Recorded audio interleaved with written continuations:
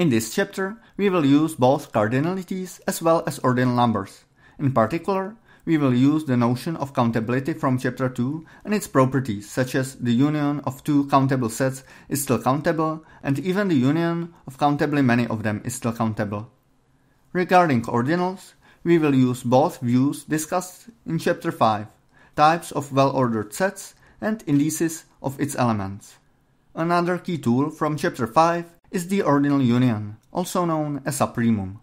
So, if you need to review any of these topics, we recommend you to return to the appropriate chapters. This chapter is going to be a bit tough, but really cool. We are going to construct and investigate an uncountable ordinal number. Here we go. Consider all the possible countable ordinals. These are omega, omega plus 5, omega times 3, omega cubed, and many more. Now we take the ordinal union of all of them. We align them to the left and merge them. This is the omega 1. In chapter 5, we've mentioned that we are not allowed to take the set of all the ordinals. So why could we take the set of all the countable ones? Since we don't have the axioms yet, we have to make do with a vague explanation. We start with omega, the set of all the natural numbers. Since omega is just a set, there is in a sense just a limited number of possibilities how to reorder it. By taking all of these possibilities, we get all the countable ordinals except the finite ones. Alright, we have the ordinal union, that is the omega 1. What are its properties? Countable ordinals correspond to proper initial segments of omega 1. So omega 1 is strictly longer than all countable ordinals. On the other hand, omega 1 is an ordinal number, just not any of the countable ones. Therefore, omega 1 is uncountable. It is actually the shortest uncountable ordinal number, and it is indexed by all the countable ordinal numbers. So every countable ordinal splits omega 1 into a countable initial segment and an uncountable terminal segment. Let's make an analogy with a familiar example, the finite ordinals. If we take all the finite ordinal numbers and make their ordinal union, we get an ordinal longer than any finite ordinal, so it's itself infinite. The elements of omega correspond to finite ordinal numbers, and every such element splits omega into a finite initial segment and an infinite terminal segment. And the similarity doesn't end here.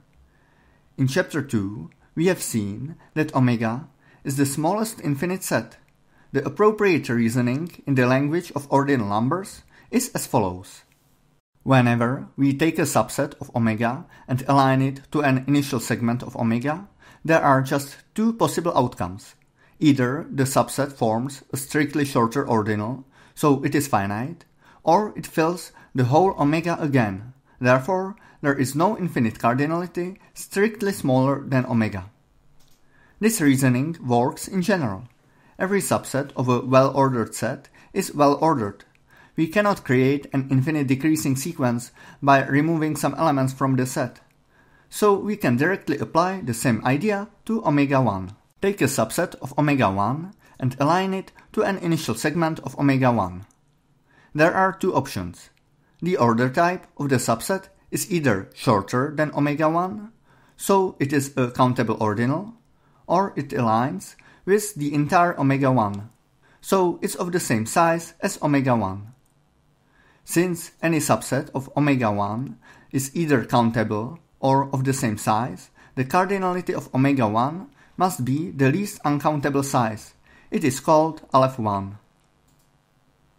This casts a new light on the continuum hypothesis mentioned in chapter 3. The continuum hypothesis is the question of whether the continuum, that is, the size of the real line, is the least uncountable cardinal number. It is a question proven to be unanswerable. Until we knew omega 1, the natural answer is why not? Why should we have a weird cardinality somewhere between reals and omega, which cannot be proven to exist anyway? But now we have the cardinality. The set of the least uncountable cardinality is in front of us. It is omega 1. So the continuum hypothesis is actually asking whether the cardinalities of omega 1 and the real line are the same, and the natural answer now is why? Why should there be a weird matching between omega 1 and the reals which cannot be proven to exist anyway? But as we have said, the question is proven to be unanswered forever, so let's go on. We return to the finite and infinite subsets of omega. We can tell when a subset gets aligned to the whole omega. It is in those cases when the subset is unbounded. It doesn't stop before the end of omega. More formally, it intersects every non-empty terminal segment. Such sets must be infinite. Indeed, if the subset is aligned just to a proper initial segment of omega, there are just finite number of points in it, so there is the last one. The vast majority of omega remains behind that point. The case of omega 1 is similar. If a subset got aligned to just a proper initial segment of omega 1, it was just a countable subset.